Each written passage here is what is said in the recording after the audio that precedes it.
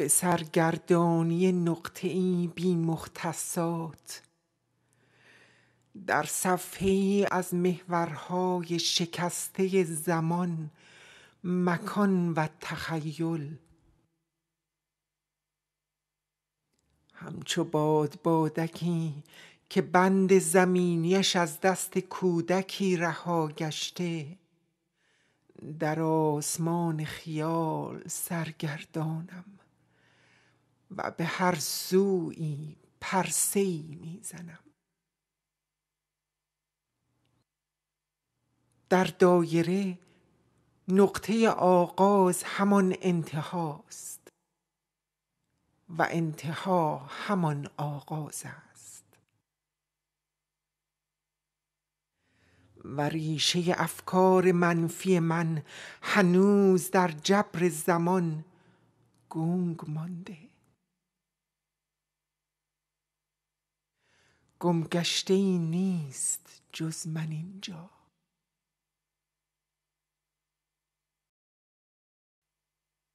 آینه را از دیوار پایین می آورم، خاک از چشمانش می روبم و در آن خیره می نگرم. اما چهره آشنایی در آن نمی بینم. این کیست که من او را در آینه می بینم؟ این کیست که او در آینه می نگرد؟ چه کسی در پس این شیشه سیمین پنهان شده؟ کجاست پناهگاه آن گم شده؟ گویی در قعر تنهایی این جسم متحرک، زندگی دروغینی در لباسی مبدل به بازی در آمده.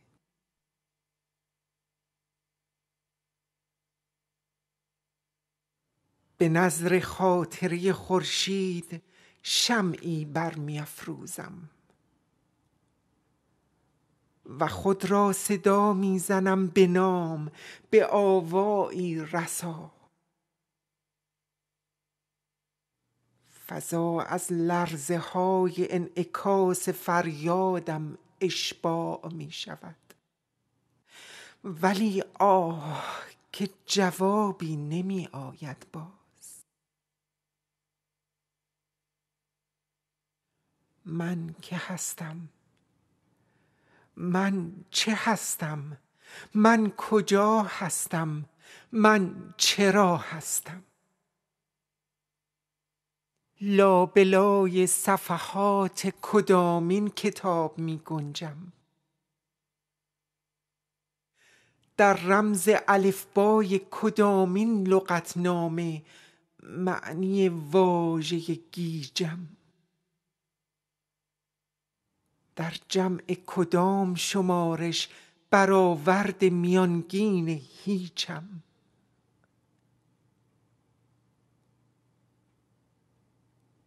من که هستم؟ شاید پروانه‌ای که غرور آزادی را به رؤیای پروازی ارزان فروخته و در این پرواز خیالی اسارت آرمان‌های زندگیش را هر لحظه به محک انکار می سنجد. و اکنون به عجیب الخلقه‌ای می مانم که از منظومه‌ای دیگر سر رسیده، که با شنیدن نامش گوشهایش دیگر زنگ نمی زنند و با شنیدن نامش رویش بر نمی گردد دیگر و اشکش هم دیگر سرازیر نمی شود، حتی با مرور خاطرهای پا به فرار گذاشته.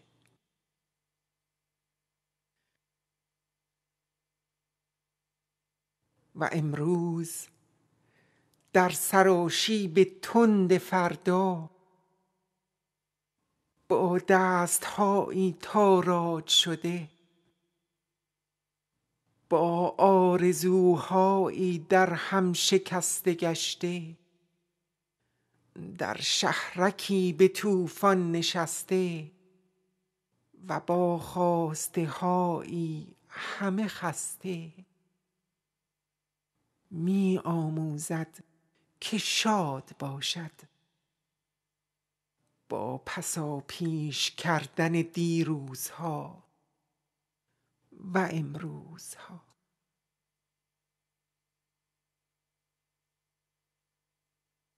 پیروز شدم خودم را در دفتر تابعیت یک کشور بیگانه با مام وطن بالاخره به ثبت رساندم. پس زنده باد 175,208.